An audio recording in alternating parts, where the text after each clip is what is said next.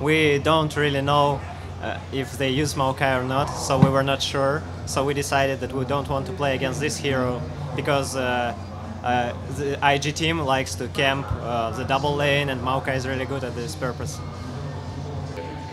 Ну, потому что мы решили, что Кагмаш достаточно сильный, его давно не нерфили, и среди текущих героев он самый такой наиболее успешный, которого стоит пикать. Поэтому пикали его. Мы знали, только на это рассчитываем.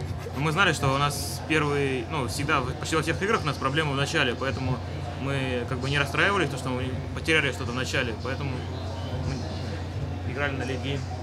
We are trained for such kind of situation. I was 90% sure that they will pick Cassiopeia against Eve, so I was thinking about ban Cassiopeia, but then it would be Ryze, Vladimir, or maybe Ariana, and I thought that it will be worse, so we decided to play Evelyn against Cassiopeia matchup. Конкретно эта команда крайне слаба по сравнению с европейскими, теми же курсами, clg.eu или фнатиками. Они практически ничего не могут показать. Единственное, что они действительно хорошо играют на своих ролях, и все. European teams increased a lot lately, so it was much harder playing in European scene than like playing now, because clg.eu and Fnatic increased a lot, but still they are not like all the time playing the same level. Sometimes they play really good, and sometimes they can do some random bad things. Азубу Фрост? Не то что боимся, но уважаем больше всего Азубу Фрост.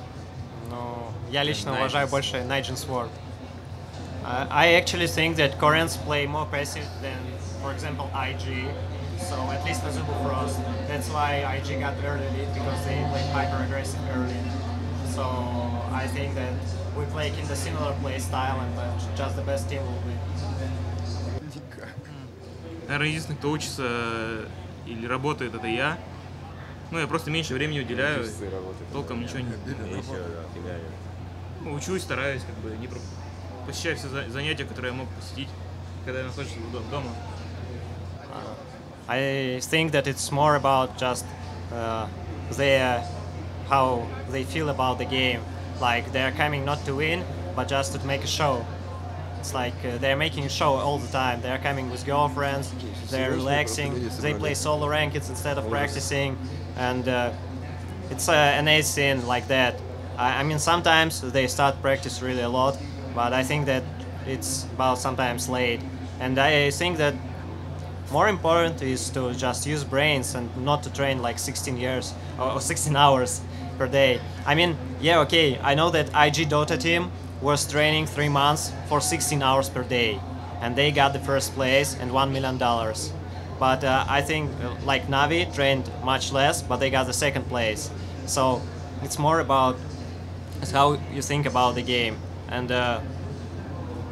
so when like we came to bootcamp, like we felt that we're weak, we trained like from 8 to 10 hours per day, and we increased a lot.